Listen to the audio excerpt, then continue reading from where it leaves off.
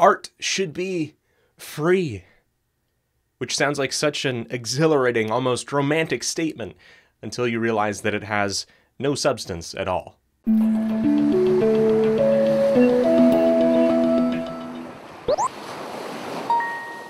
As long as there have been people who make things of value, there have been attempts to get the things they make at a discount, or worse. Now, whether the internet made things worse by providing people with more things that are free or seemingly free, or it just gave people who have this perspective a bigger platform, if you have a skill or something to offer, chances are you don't have to go very far to find someone who will take it off your hands for you.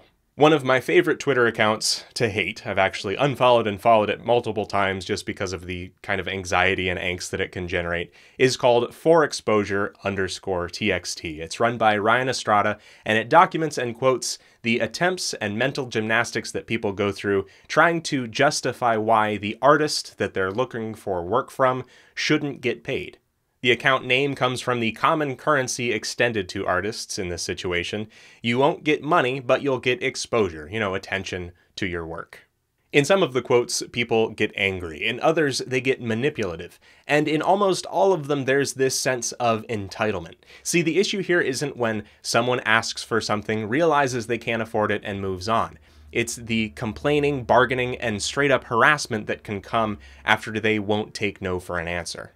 A lot of times in the forexposure_txt posts, the artist is actually asking a criminally low amount for their work. I almost get more upset with the artists in these situations. And yet the $5 asking price should really be more like $2.50 in the eyes of the commissioner. People try to rip each other off all the time, but there are additional stigmas that surround art and creative professions, the amount of value that it provides and whether or not they should get paid. So I thought I'd take some time to tackle some of the myths surrounding, and I can't believe I have to say this, doing work and getting paid for it, but also helping you to be wary if you're in a similar situation. Let's start with art should be free. This one isn't really even that convincing. It's just asserting a certain amount of pathos and swapping the word art into a statement like birds should be free. This idea is born of the thought that art, as in a creative expression, should be untethered from a company or a corporate viewpoint or the bias of an influencing party, and instead should be the pure, unadulterated mind stream flow of the peasants or something. In this case, anyone who accepts money in exchange for their work is labeled a sellout. And boy, if ever there was a more crab bucket mentality phrase that punishes and gets jealous of people for succeeding, it's the term sellout. People use the term sellout for everything, and I get it. A band that you really like rested on their laurels, they phoned in a few albums and got super into merchandising. But calling someone a sellout is this conflation of like culture and counterculture into something that honestly I'm not super interested in understanding, but ultimately it feels lazy and oozing with resentment. It feels just like anger for someone being compensated for their effort. Maybe when someone says art should be free, they mean that art is too pure and good to be shackled to the capitalist society that we live in. And maybe you have a point, but back in the real world, people receive money in exchange for their work to clothe themselves, feed themselves, and have shelter. Side note, and this is a bit of a recurring theme, the person who says things like this is probably just trying to justify why they should get something for free. They aren't really interested in philosophizing and changing up the framework. They just feel entitled. Something that we just need to inherently understand is the fact that art and design have valuable paid roles in the world around us. You may have heard things like an artist can't make money, and that isn't necessarily true. Granted, your skills have to be in a place where they are good enough, and that isn't necessarily easy. And it's a relatively competitive industry, at least compared to something like carpenters, until you realize, after you spend any time with carpenters, that Bob Cale is going around town underbidding on jobs to undercut Giordano and Sons, and then Bob Cale does such a shoddy job on the work that those clients have to go and ask Giordano and Sons to do the job, which they could have just done right in the first place and saved themselves a lot of money, And that tangent brings me to what is really a main point behind all of this, which is that art and design are trades, the same as a carpenter or a plumber or electrician. It takes time to perfect and hone your craft, you provide a valuable service, and then people pay you for it. The idea that we have to fight against is that of the drugged-out artist in a loft somewhere throwing himself at canvases and generally draining society. And some people genuinely don't understand the work that artists do, while others maybe purposefully misconstrue the work in order to prey on artists for free work. Now, if someone is ignorant, perhaps try nicely to help them to understand. But if they don't, try not to waste your energy or allow their lesser opinion of what you do to hold any power over you. The next thing that I wanted to talk about is working on spec. Basically, any time that someone does work before getting paid, or where getting paid for the work isn't really a guarantee at all. Now, the website nospec.com and the video that they created does a really thorough job of explaining this, so I won't go super in-depth here. I don't have $1.75 in my budget right now just to try one coffee willy-nilly to see if I like it or not. That's why I would like a spec one.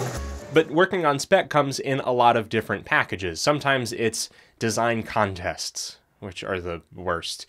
Sometimes it's someone saying, if you do this thing for free, maybe I'll like it, and if I do, then I'll pay you. Or they say, if you do this first thing for free, later on down the line, maybe I'll pay you for the next thing. Just, no. Nope. No. If you want, look at the artist's portfolio to see what they're capable of and see if it's what you would be interested in. If you're worried about money, then maybe put it in escrow. And if you have such a large problem with trust, maybe reevaluate the relationship. A lot of times, trust is, again, used as sort of a tactic of, I don't really trust you, so you have to, meet me more than halfway, right? And again, it's sort of a predatory tactic. Now, my personal policy is to get at least 25 to 50% payment up front, if not 100%, and that's after signing a contract. Now, to some people that may seem extreme, but let me tell you a story. Now, a couple of years ago, a younger Brookes and his wife took on a project for a very successful and kind of famous character designer and comic artist. Now, back then, we were doing a lot of sign work. So my work wasn't necessarily contributing art, but it was turning their art into sign work. Now, I was so excited to work with this art hero of mine that we took on this almost impossible task of creating, I think, upwards of 30 double-sided signs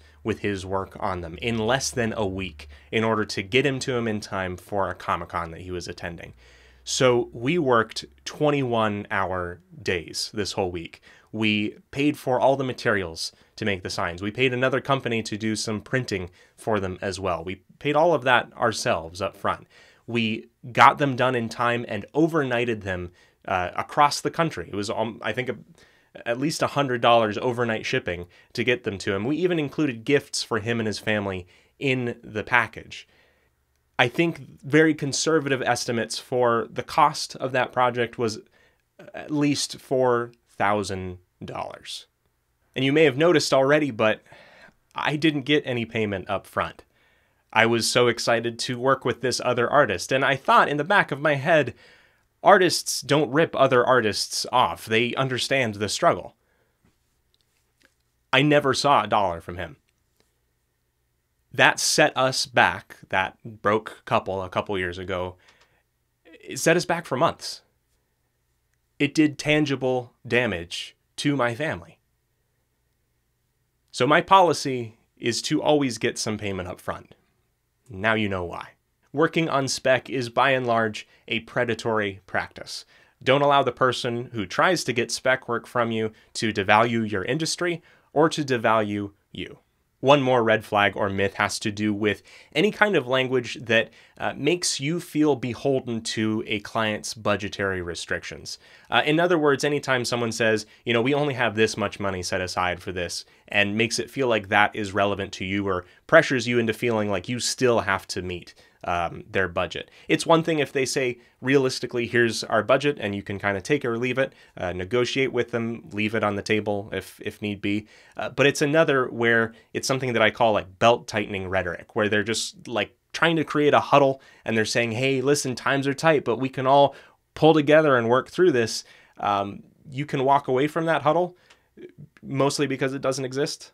Our budget for design is small because there's more important things that cost money. Well, that's not really my problem, and it feels like maybe more of a misevaluation on your part of what things are important and how much things cost.